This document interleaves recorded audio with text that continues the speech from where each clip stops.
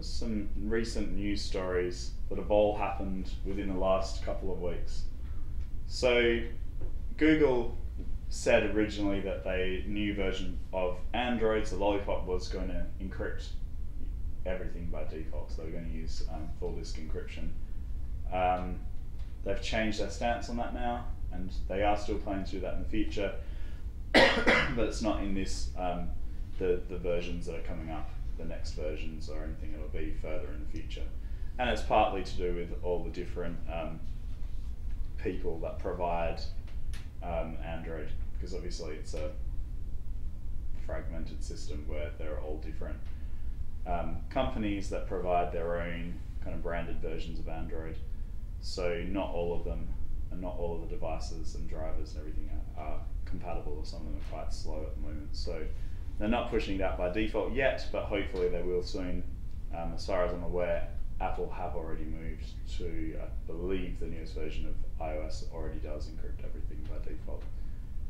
So that makes things much better from a privacy point of view when they do encrypt everything by default, but also does make law enforcement kind of forensic investigations a little bit harder, because it's, in order to get that actual information off the device, if it's been encrypted with an actual good passphrase, then it becomes impossible pretty much to get that off.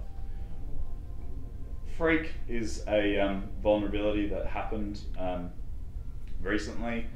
Essentially, this vulnerability has been around for a really long time, and the reason it exists is because computers are designed to be compatible with each other, right?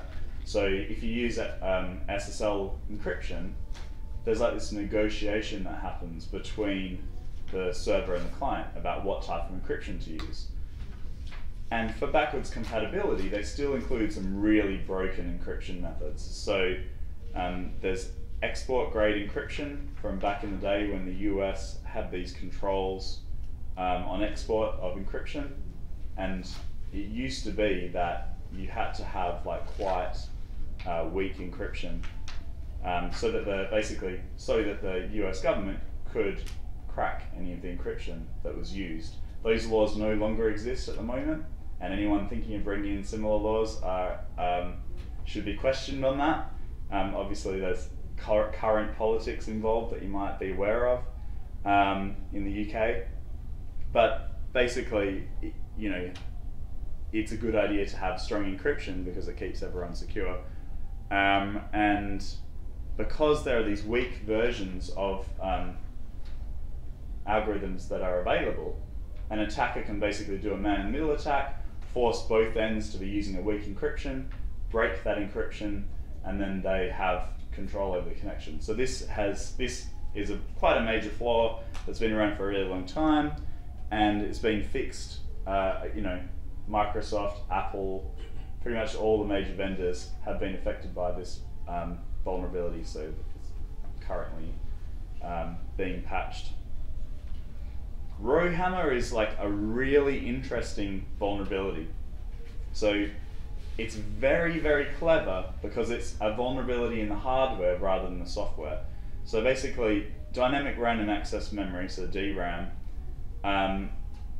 there's this, the way that it acts is if you continually access and modify a section of memory, eventually, because the transistors are so close nowadays, because they build these things so small, it leaks over to the next piece of information and can change it.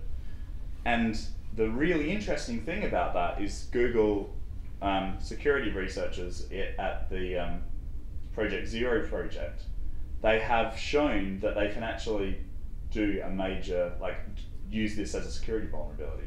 So by doing a single bit flipping attack, they could escalate privileges on a computer. So it's very, very clever. And the technical detail is they managed to do bit flips in the page table entries, which basically allows them to control their own page table, and therefore can gain read-write access to all of the physical memory on the device. So that program can then get access to any other program's memory.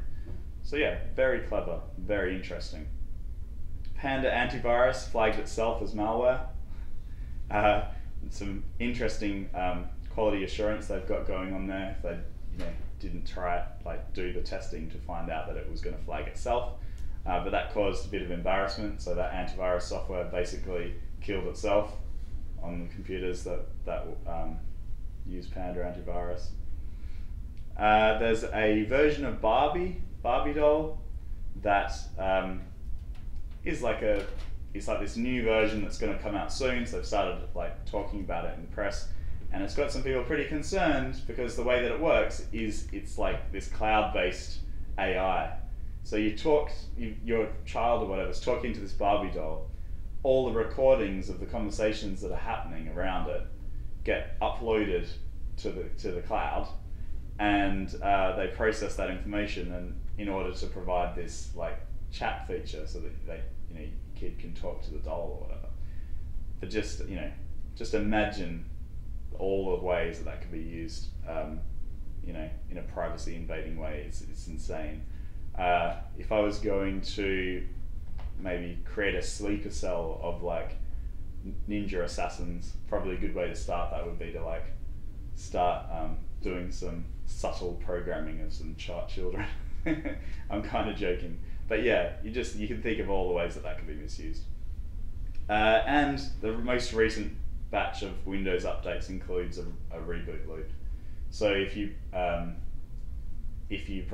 actually do the update, it can cause some systems to go into this loop of just rebooting and rebooting and rebooting, which is an argument for doing some testing. If you're in a large enough company, it's a good idea to actually test the security updates and before you actually just roll it out to all the systems on a network. Obviously, if you're on a small company, it's probably not worth your time to do that kind of testing, but if you're in a large enough company, it might be. And that's all I've got to say about the news.